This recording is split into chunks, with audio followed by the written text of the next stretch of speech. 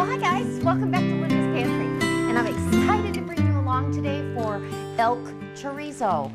As you know, for those of you that follow me, my husband just got a cow elk, and this is from yesterday. I was cutting up the last bit to process it and get it in the freezer, and I thought I'm going to save out a big roast. This is a 4.5 pound rump roast that I'm saving. No fat on it whatsoever, no sinew or gristle or any of that, so it's perfect for grinding. But then you want to add some fat into it. You don't need a huge amount of fat, but this is just under a 4 pound pork shoulder roast, and it's got the bone in, so I'll have to cut that out. That's been sitting in the freezer about 20 minutes, so it's nice and cold to grind. I'm going to get that grinding, and while I'm cutting that off the bone and grinding that, I'll put my elk roast in the freezer so it firms that meat up so it's easier to grind.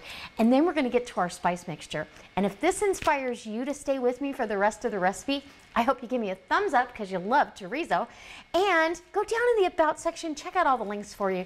I've got links to Zaycon Fresh, I've got a link to my Facebook page, or you can just search Linda's Pantry over on Facebook. I've got a page over there.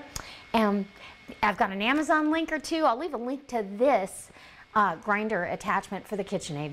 All right, guys, let's go make some chorizo. I'm so excited. So I've got my pork all cut up in strips, and as you can see, it's going to go down in the hopper very simply. I put my big 16-cup stainless bowl under here because I know I'm going to need the room. And you go ahead and turn your KitchenAid on, and hopefully it doesn't cause too much noise for you guys. But this attachment, I'm telling you, is probably the best one I've ever bought for this. I use it the most, and I absolutely love it. Now it's time for the beautiful elk meat. Look how pretty that red meat is. It's just so lean and delicious. It's going to be fantastic. I can't wait to show you the rest of this. So let me get that ground up. Get that grinder going. Push the last bit of the pork through. And here comes the elk. Nice. All right. Ooh, how easy is this? So I've got the meat all ground up, and literally it was 7 minutes, I think, from start to finish. So we're going to go ahead and just lightly blend the pork in with the elk. So here's a close-up of our meat. And isn't that beautiful? I don't know how I can explain it any other way. It's a perfect ratio, I think, of fat to lean.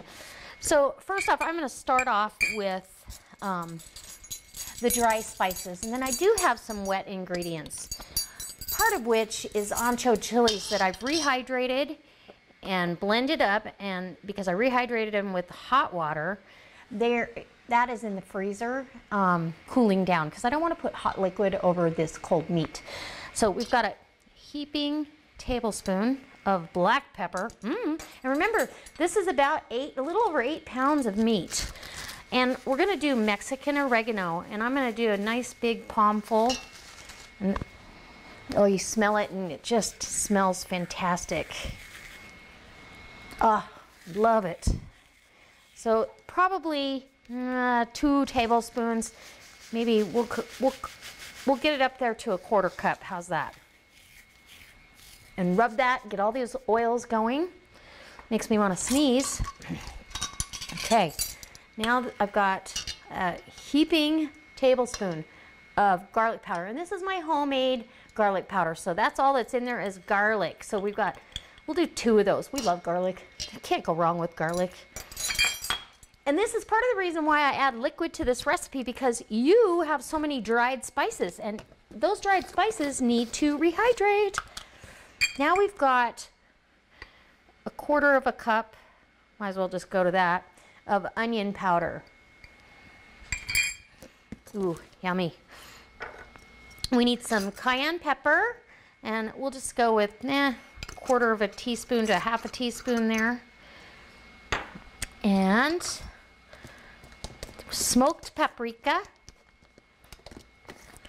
And smoked paprika, oh, it's so good. It's spicy, but it just lends a fantastic flavor. So we're going to go with a 1/4 cup. Let's go with a 1/2 cup. This is a lot of meat. Heaping 1/2 cup. And then I have salt and pepper. Well, I put the pepper in, but we're going to do a pretty hefty tablespoon of salt. This is a large amount of meat to season, so you want to make sure you have enough salt to taste. But you don't have to go overboard either. So I'm going to say a tablespoon of salt. And again, we're going to taste this before we're done. I also have a product that I used to sell, spice blend. It's a hot chili pepper and garlic blend, and it's very good. I still love these products and use them. They was from Wild Tree. It was just kind of a hard business to stick with and be as busy as I am on YouTube. I don't have time. So that's that, and now we're able to get to the dry ingredient or the wet ingredients. But first we need cumin, and I've got cumin powder. If I was using seed and gonna grind it myself in a mortar and pestle, I would go ahead and wake it up on the stove in a skillet first. So basically you've got your pile of herbs right there. Okay, now we need our wet ingredients, and our wet ingredients are going to be the chilies, and you need some acidity in here. So the chilies, the ancho chilies, and red wine vinegar. So let's get our chilies out of the freezer. A full cup of rehydrated ancho chilies. And then we're going to come over here, and we need a cup of red wine vinegar. And I've got the slow boat to China here. Should have taken that cap off. It should have that deep red coloring when we're done because of all this paprika and spices that are in here. So let's get a patty made. Want you? So I've got my chorizo patty in here frying up, and the house is filling up with the aromas of a good chorizo. And this is going to be so good in so many dishes. And if you'd like me to bring you along for some recipes, go ahead and leave me a comment in the comment section, because I'd be happy to. I make a couple of really fun and delicious recipes that are easy, and they bring your chorizo to a new level. So, ooh, yum. Okay, so here is the sausage patty, and I want to show you the consistency inside. Hope you can see that good. Anyways, and then I'll taste it for you. I do sausages just so I can do this part.